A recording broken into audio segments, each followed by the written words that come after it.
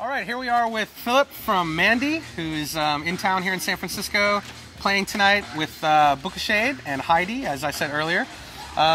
We just spoke to your partner Patrick and saw what he was buying, and he said that you are kind of the musical, esoteric director. Kind of, of the two, and so that you would have more interesting things to show us, he said. I don't know.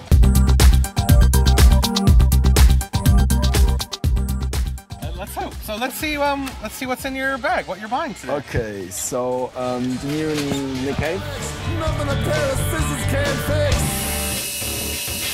which is really excellent, one of the better stuff that he did lately. Then somebody told me of the Flight of the Conchords. I love it. I just listened to it. It's amazing. Super funny. Yeah. We love them too. Of course, it's a must. Vampire Weekend. I just played here recently, actually. Did you see them? I did, yeah. And? They're pretty cool, yeah. Yeah, I heard they have a really good live show. I love the album.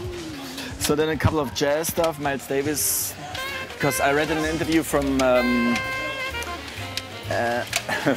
Cave. It is one of his favorite albums that he always listens to get inspiration. So this is amazing. Headhunters, yes. Patrick has one in his bin as well. Yeah, it's super nice. Yeah, just some jazz records. And this one.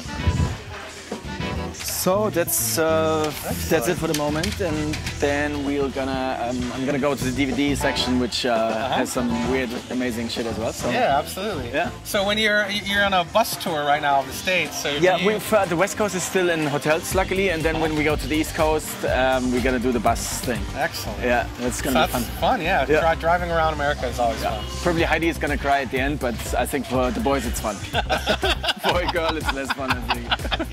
She's with 10 boys or something in the bus. Oh man, that's a lot. So do you take control of the stereo when you're in the van? Yeah, I mean, luckily, I mean, it depends on the bus driver actually, you know, like, and then I think, you know, I brought like a couple of CDs with me, so hopefully he's not into like Bryan Adams or something, you know. So we talked briefly to Patrick about what music is exciting him. In techno and electronic music. So what is your favorite, say, techno producer or DJ at the moment? Honestly, like, it's not very often that that electronic artists, they have like albums, like 2 or 3 albums that are really interesting, you know. I mean, there are like a lot of nice 12-inch producers at the moment, you know, like, and like young kids.